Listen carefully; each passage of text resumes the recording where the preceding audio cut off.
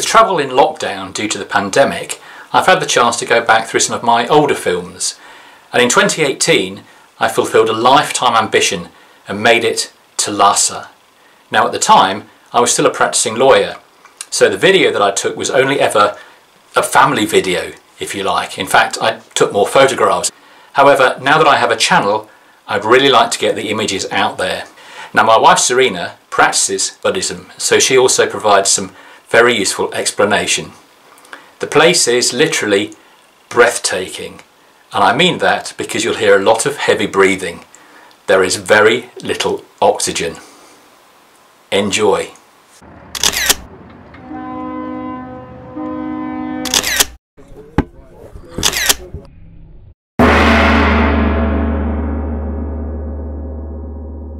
So this is what Friday night is like in Lhasa.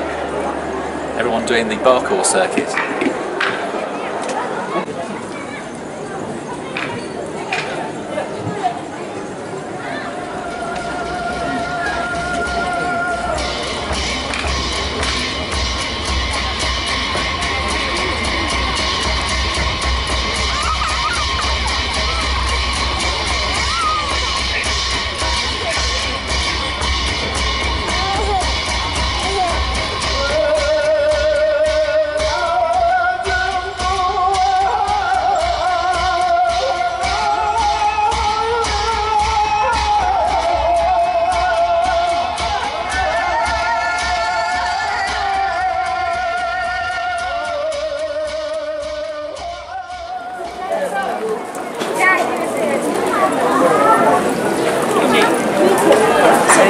Beautiful, balmy evening here, just near the Jokhang temple.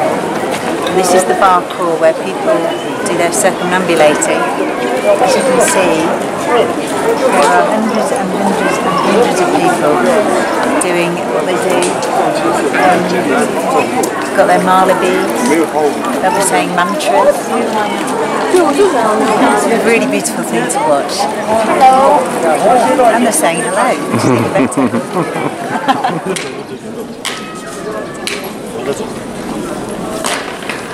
That is how the truly devout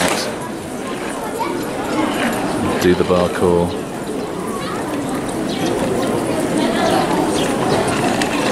All the way to the Jokhang temple.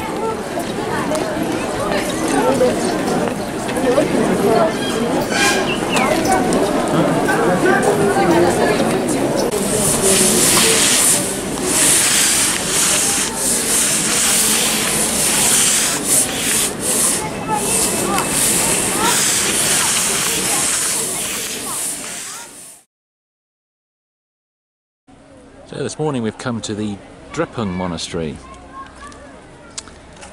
high on the hillside above Lhasa to the north, founded in the 15th century by a disciple of Tsongkhapa. At one time it had about 5,000 monks here. Now there are closer to 400.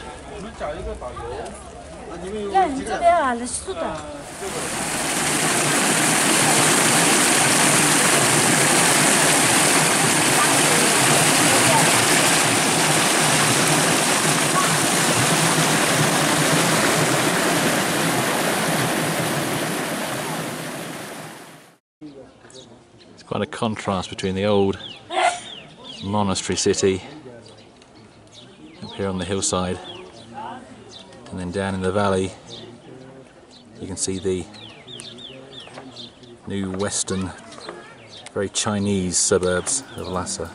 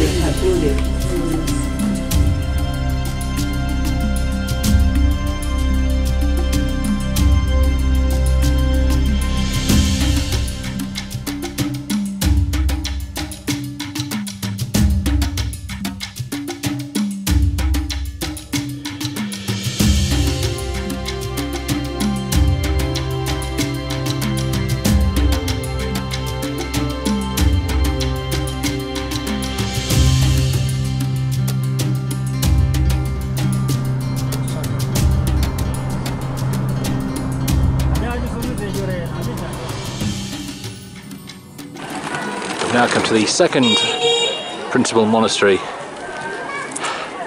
of Lhasa, and that is the Sera monastery. Again, there used to be thousands of monks here, now only about 400 or so.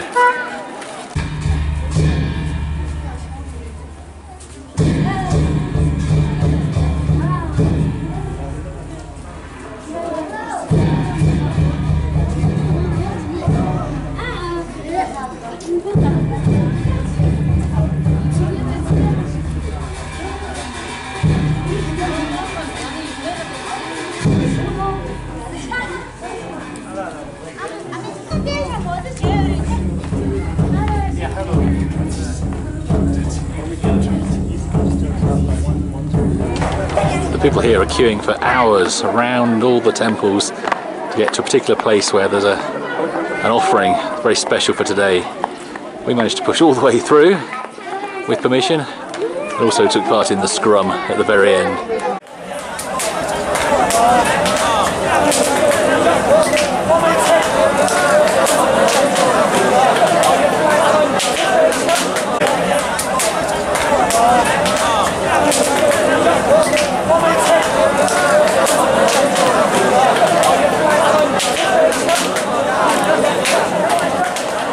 So what was going on there then? Well, there's a question and answer session going on. The people asking the question, the monks asking the question, they will have memorised the question. The monks sitting also have memorised the answers, supposedly. So what's happening is they get asked the question, and the monk sitting must answer the question. And if he answers correctly, it's all good. But if he doesn't, he gets a crack. Oh, that's what that was. Let's try again. So this is called debating, and this is how the monks memorise the information they've had to learn as part of their education. So what's happening today, Jonathan? We have the Jokhang temple, the most important temple in the whole of Tibet, and then we have the Potala Palace, the former residence of the Dalai Lamas. Fantastic day ahead. Let's go.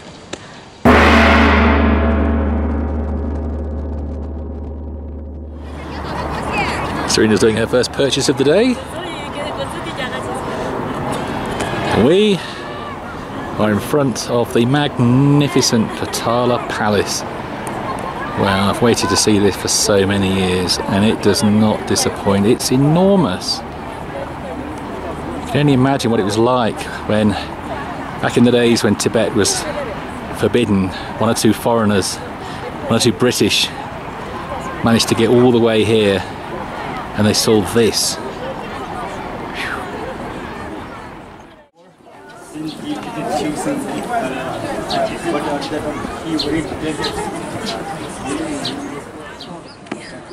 Yes, you're saying that from here you can see all the way across to the old city and to the Jokhang.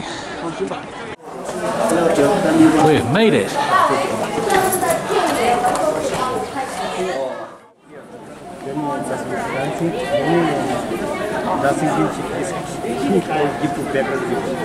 So for many centuries the Dalai Lamas would watch the festivals here. All gone now.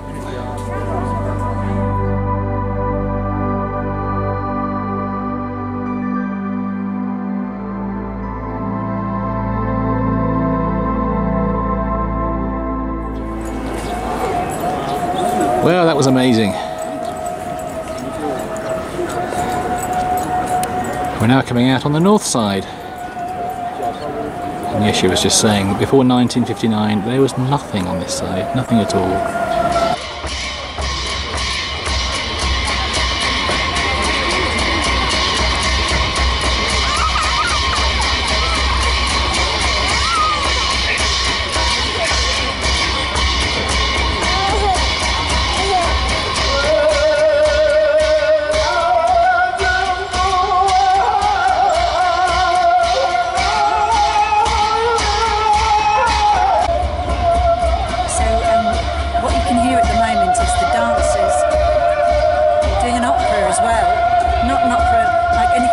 Seen before, and this is part of the Shodan festival, which means the yogurt festival.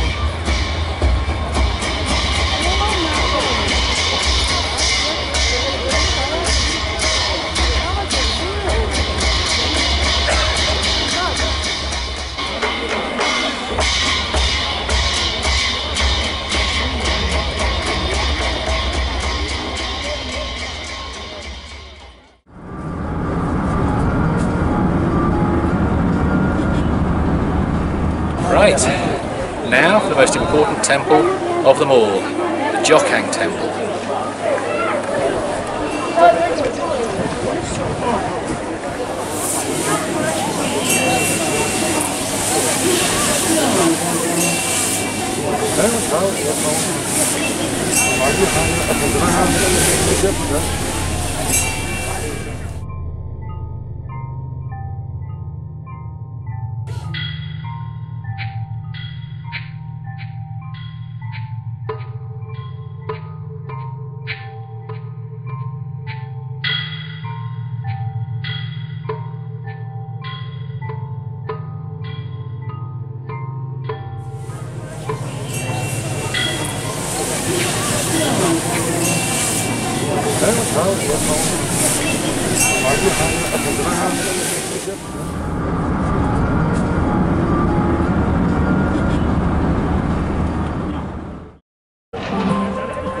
It's our final afternoon at Lhasa, and we've come to the summer palace, some residents of the Dalai Lamas.